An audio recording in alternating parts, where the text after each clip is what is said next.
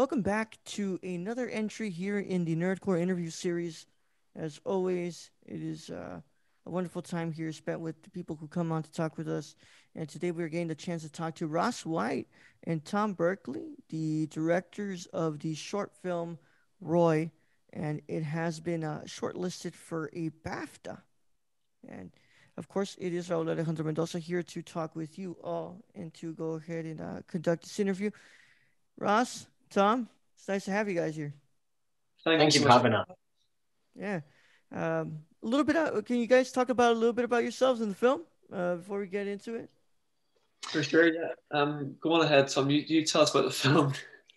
I'll tell you about the film, sure thing. So the film follows this reclusive widower who is sort of taken to cold calling strangers in the phone book, sort of yellow pages, looking for kind of brief moments of companionship and very rarely finding them. And then the film really begins when he accidentally calls this adult hotline and develops a sort of unlikely friendship with the young woman at the end of the phone, who's played by Rachel Shenton. And then the film sort of follows their relationship, their friendship, as it sort of blossoms over the course of these phone conversations, which is all told from sort of his side of the phone call. So that's the sort of brief synopsis of the actual film itself. Yeah. And then I'll tell you a bit about us. Tom and myself have been collaborating now for about 8 years, which is a bit crazy. We started in theatre originally. We trained together at drama school as actors with that sort of background.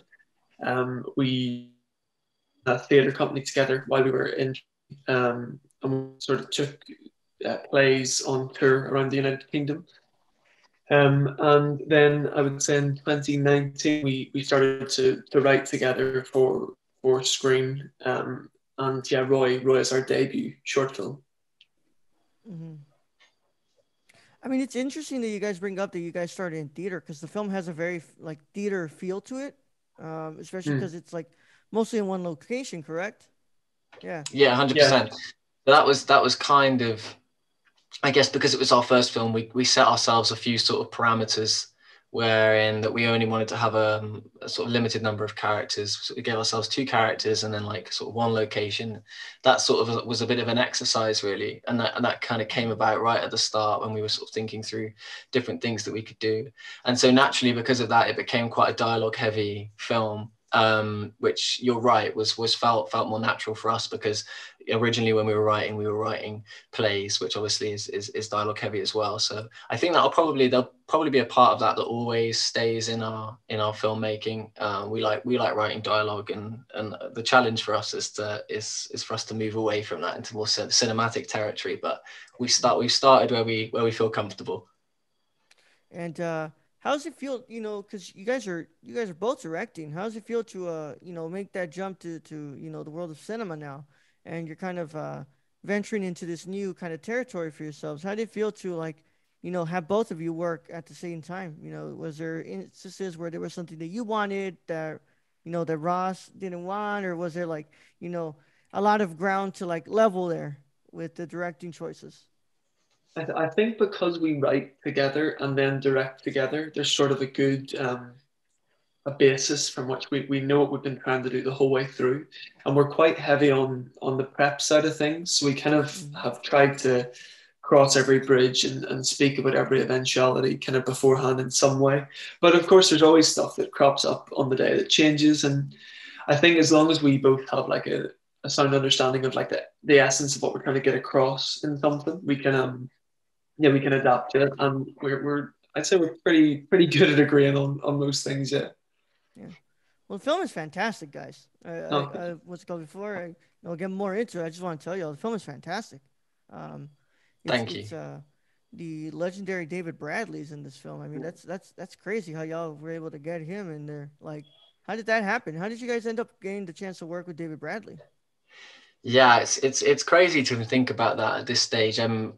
We sort of, it was an exercise really when we were writing that we try and pick an actor that we feel like would be like almost like a dream casting for the role, so that it helps us feel like we're writing the same character as opposed to us like splitting off and going down two different roads. So we said from the get go that it should be a sort of David Bradley type of actor, or we should try and find somebody that has the qualities of like David Bradley, who people will know from Harry Potter and Game of Thrones and Afterlife, Broadchurch, and these are the things we knew him from.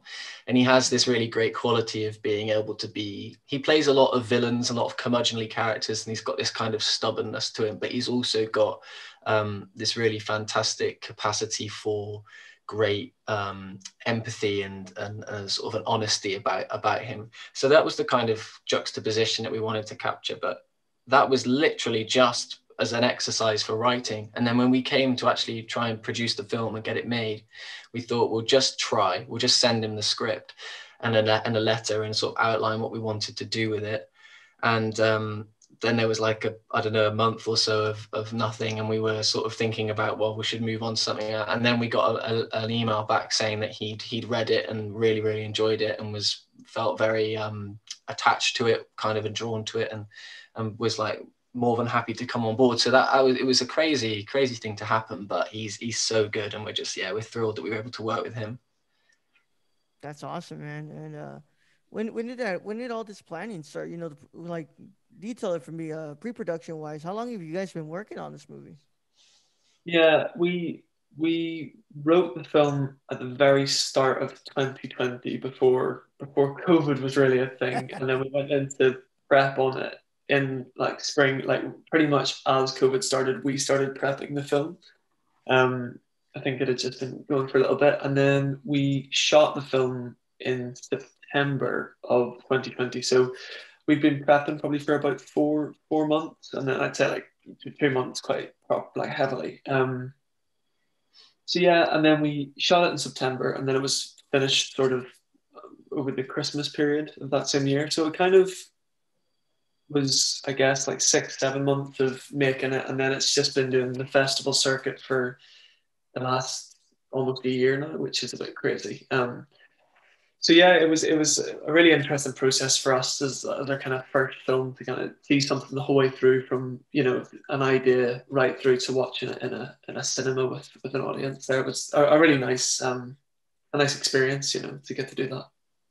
Must feel surreal, man. It's a beautiful Yeah, feeling, I bet. it Um, really is. It really is. Yeah. yeah. The film feels very tight. I mean, what's it called? From a cinematography aspect, film feels very, very tight. Very claustrophobic at times. Was that a decision from the DP, or is that something y'all wanted to approach? How did you guys approach that kind of like atmosphere of this movie? Yeah, no, definitely, and that was the main thing. Well, we knew that because it was going to be so um, kind of intrusive on this one character, and there was going to be no real space to cut away. I mean, he's a reclusive character. It needed to have that feeling of this person being sort of trapped in their own ways. So I guess one of the main things we decided to do was to shoot the film in this aspect ratio, which they call Academy ratio, which is, I guess, sort of, it has a vintage feel to it because it's the kind of ratio of old sort of televisions, and because it's much narrower, and so it has that kind of optic illusion, that feeling of trapping a character in frame. It's quite a strong framing for singles, and working on singles when that's all we were going to have, because we only had one character to work with. So we felt like it would work both ways. It would look sort of powerful, and it would be good for the shots on him, but it would also have that sort of subconscious effect of, like you said, um, feeling claustrophobic on the character. And so it was a mixture of that, and then trying to get the production design as well to just feel like he was sort of dwarfed in the memory of his wife who'd passed on. And I feel like our production design team did really well with that. I definitely did, because the film is beautiful to look at. And there's a lot of like good props there that make the film feel the home feel very homey. Like, what's it called? It's like what was in the past of him. Uh, Yeah. but Yeah, I really wanted to, because I found it fascinating. You're talking about an older man here. Yeah, but you also kind of bring in the sex worker into it, and have that be the companion at first. Why specifically that type of like friendship? Why was there something that was like really interesting to kind of like dive deeply into that sort of friendship?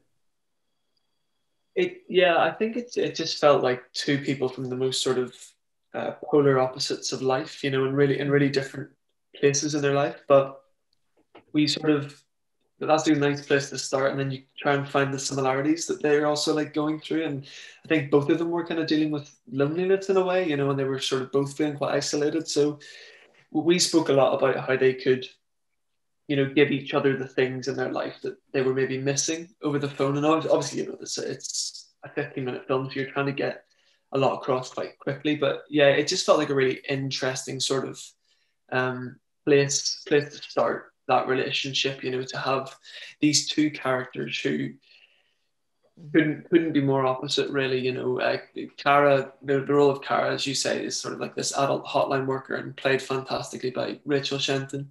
Um, and she just brought so much sort of warmth to that character who starts off, you know, working from her kind of script at this call center thing she works at, but quickly loses that in place of a very human kind of. She gets Roy very quickly, and they veer away from all that kind of, you know, adult hotline stuff, and just get to know each other as people. She kind of drops her character, as it were.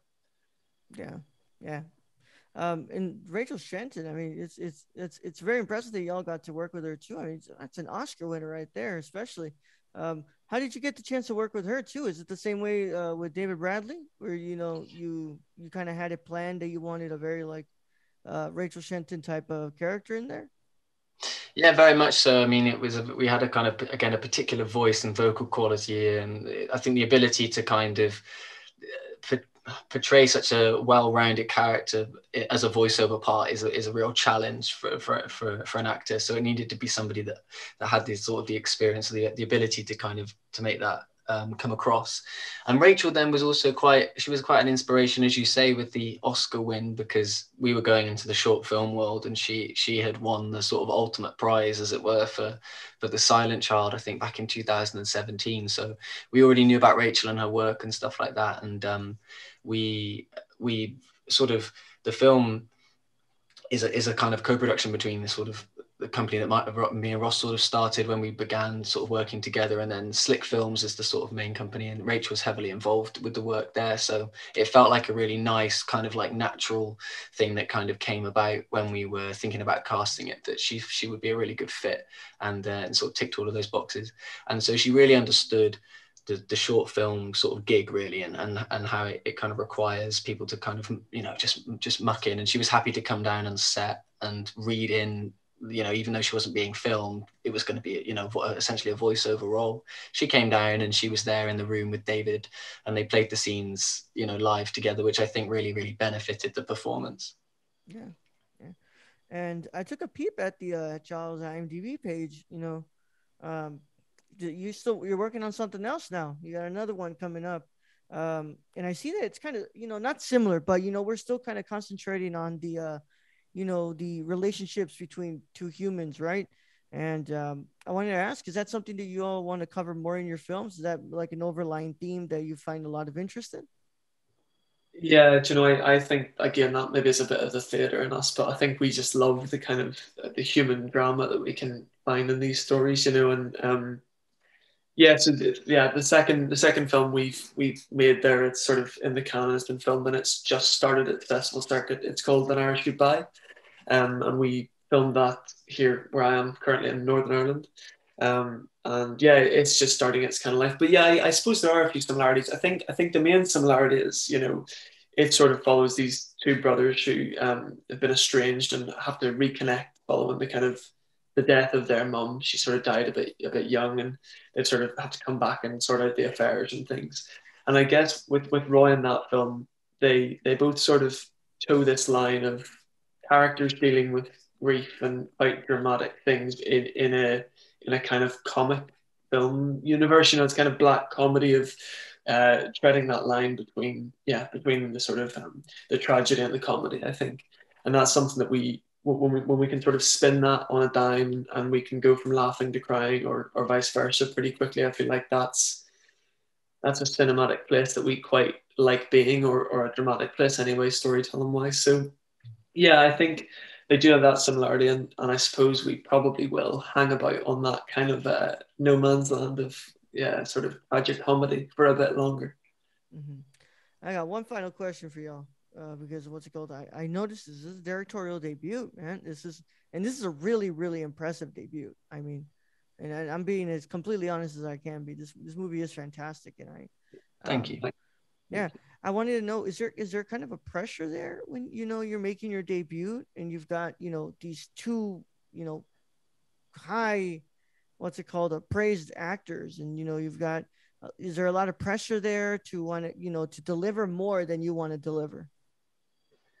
Yeah, that's really interesting. Actually, I think it's we almost feel like we kind of feel the pressure retrospectively because the whirlwind of making it was so quick, and there was so much that we were learning for the first time that there was almost really no chance to stop and think about this opportunity that we've managed to kind of generate for ourselves. So it was almost like there were probably a couple moments when we first started to film and we had David Bradley in front of us doing his work that we were like, oh, as if we were actually here, because only a year ago we were, we both had to leave London because we couldn't afford to live there anymore. So we had to move back to our hometowns and stuff. And it kind of, it was all a bit wayward at that time. And then, within a very short amount of time, we found ourselves with, as you say, with like this opportunity. So I think when we kind of got through the edit and we had the film and stuff like that, and it was going to go out and do its thing, we just hoped that it sort of resonated in the way that we wanted it to, because we felt like it had all the ingredients to kind of be a good story. And we had these two wonderful performances and stuff like that, and we felt like if there was going to be anything that let it down, it was going to probably be us. But we're just we're chuffed that it has had a good response. And yeah, we couldn't really have asked for anything more off a debut sort of project, really. Yeah. Well, here's hoping for that nomination for the BAFTA. Fingers Because this crossed. is, Yeah, thank fingers you. crossed, man. You're what's it called? The Nerdcore team here, just what's it called? We got our fingers crossed for y'all because this is fantastic. Thank And you. where can we keep up to date with the film's journey? Is there any socials? And what about y'all? We want to keep up to date with y'all. Where can we find y'all and all that wonderful stuff?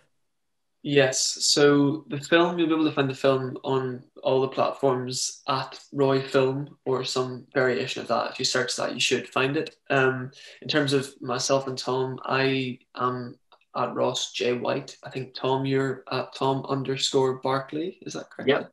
Yeah, that's me. And then And then Slick Films production company and Floodlight Pictures as well. They're the two kind of companies behind that. So for any further work, there'll be those as well. But yeah, that's us. Yeah. Keep up to date with them, y'all. This movie's fantastic, and hopefully, what's it called, in the coming months, we hear about that nomination for the BAFTA. And of course, has been another entry here in the Nerdcore interview series. And from Tom and Ross, we go ahead and wish you the best of luck. The film is fantastic, and we hope. Yeah, hope we can get you back on. I want to watch the other one the other one y'all Yeah, made, so we can go ahead and talk definitely. again. And that'd be great. That'd be really great. Thank you for having us. of Thank course, you. man. Yeah. Thank you to Catherine for reaching out so that way we could get this settled. But yeah, I'm really interested to see where your work goes. And yeah, and we'll see you guys in the next one.